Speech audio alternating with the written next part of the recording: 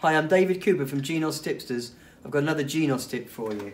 Now then, quite often people have sounds and they say, oh, I'm not quite happy with the mellowness or the brightness of the sound, and they want to make it a little bit more adjusted to their ear. So what we can do, we can actually go through and we can tweak the sound to be more mellow or bright to suit their taste. So if we've got a sound, I've got a piano on at the moment.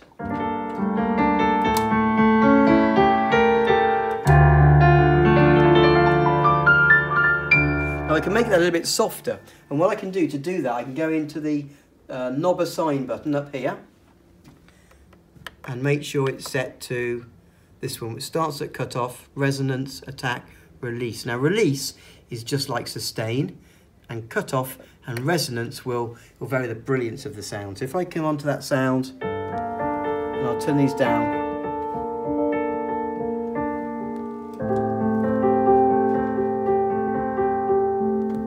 So I've softened it now.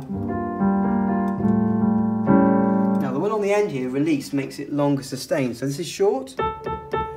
If I put this one up, so without touching any pedals,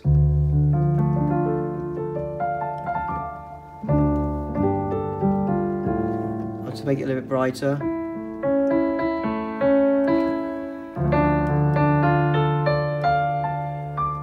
So I've added some sustain and I've changed the actual sound.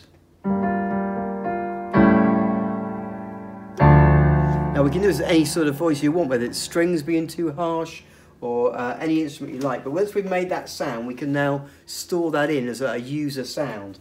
So we go into the user sound section.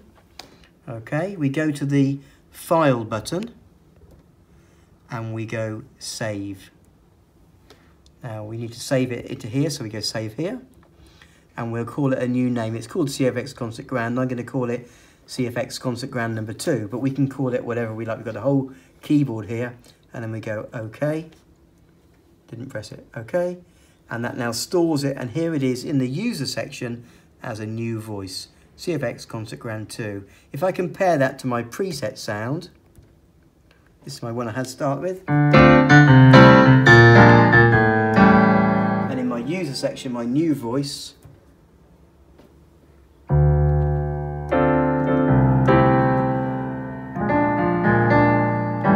So I've got a softer, mellower sound, but with sustain using my release.